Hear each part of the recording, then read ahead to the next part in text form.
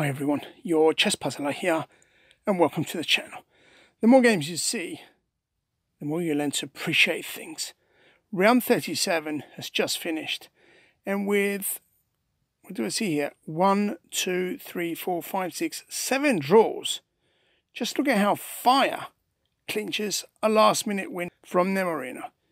Fire is rated at 36-13, Meran at 37-01. But don't pay attention to any of these eloes when it comes to engine play. Let me cut right to the chase here. This game was insane. It started with the Meran. It went into the anti-Meran. And this is a position after move 92.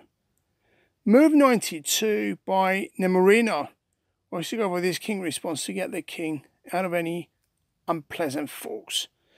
So this makes perfect sense. With the king being moved, is one very tricky position. Fire has two very important pawns that are thirsty for promotion.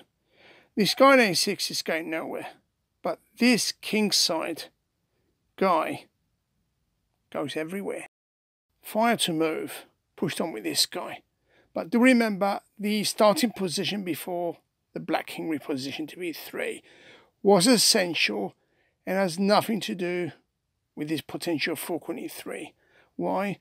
Because the knight is pinned. Another idea is that if the king was on c2, you would only be able to eliminate this pawn on a6 with the queen. This was not the problem, but look what followed. Meran to move went for this move. Clearly, their ideas of wanting to promote on this side of the board.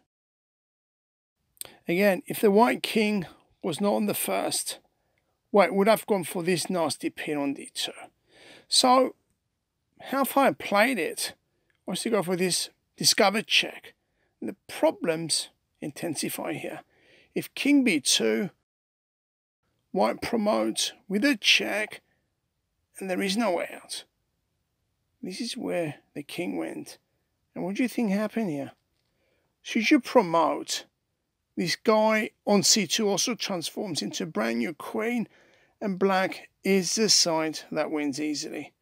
It's all about this pin on the knight, as there are 3 pieces attacking and only 2 defending.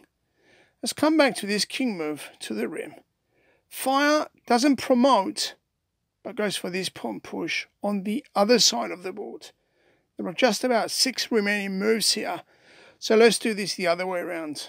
Let's go through the action moves first and let's see how engines can blunder. Rook takes check and queen takes led to king b2, and from a 0-0-0 situation, Meran registers on his radar a mate in 6. h8 queen check, king b3, another check, queen b4, this check on d3, king back to the rim, and when this guy on c2 came off, with a fresh check, once the king was forced to the very first rank, queen e5 is a mate in 1, but so was this promotion on the queen side. After queen a5, only now the game came to a close. I am puzzled for a number of reasons, and maybe the organisers need to introduce some changes. It's good to see a game going all the way to a checkmate,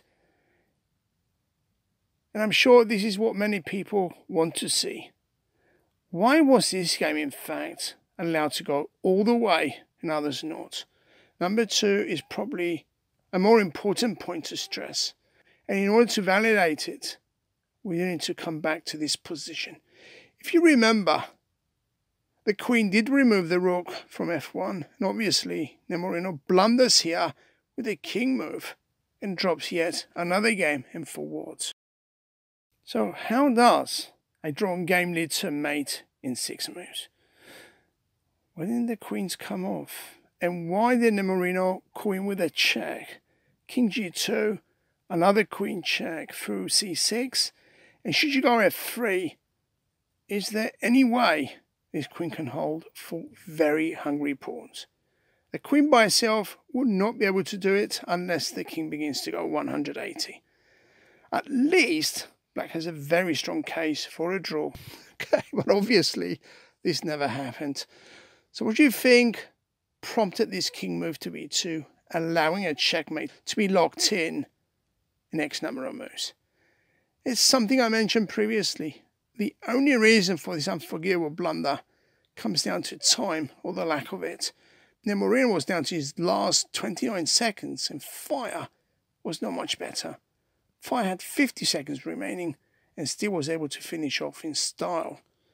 But if this blunder by Meran didn't take place, this game would have ended in yet another draw. Meran, in fact, has blundered in many previous games, and there is no surprise it is in position 14 out of 16. Given it belongs where Arasan is, maybe the biggest surprise is Fire. Rated at 36-13, it is now jumping into second place and is above 1, 2, 3, 4, 5, 6, 7 engines that outrank Fire by at least 200 points. A case with Fishbot 2 is another story. Does anyone know what these guys are doing on the board? Many engines have blundered and the Meran is definitely one of them.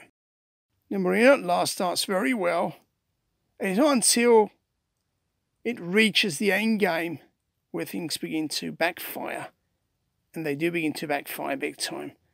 There was no need to cover this game in full, but it goes back to what I said earlier. Too many blunders by numerous engines, and the Meran is no exception. I will be back with more, so until soon everyone, this is your Chess Puzzler.